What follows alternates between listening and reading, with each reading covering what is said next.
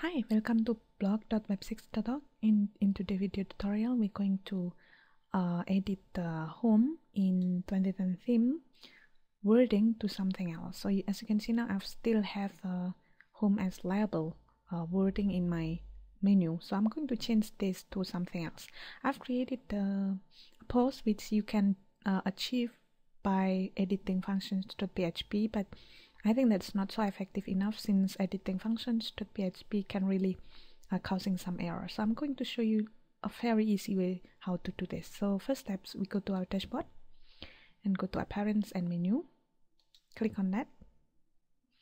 And here we're going to enter a menu name, my menu tab, and create menu.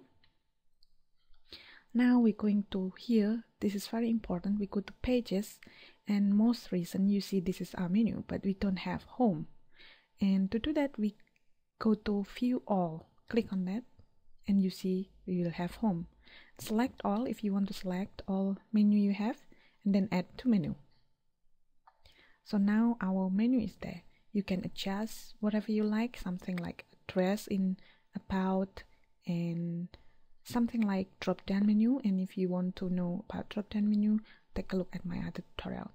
Once you're ready, we want to change the label of home. Go to this drop down menu, and here we go to change navigation label. We want to change www.blog.web6.org, for example.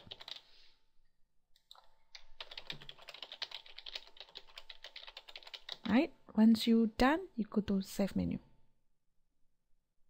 Now now that my menu tab is saved, we go to theme locations and primary navigation. Click on that and choose my menu tab. Once you are done, click save. Now if we go to our home page, we still have home, but if we refresh it, sure enough, our menu is changed, and if we hover it, we have free WordPress tutorial. So that's how the very easiest way how you can change your home label. So thank you for watching, and goodbye. Take care.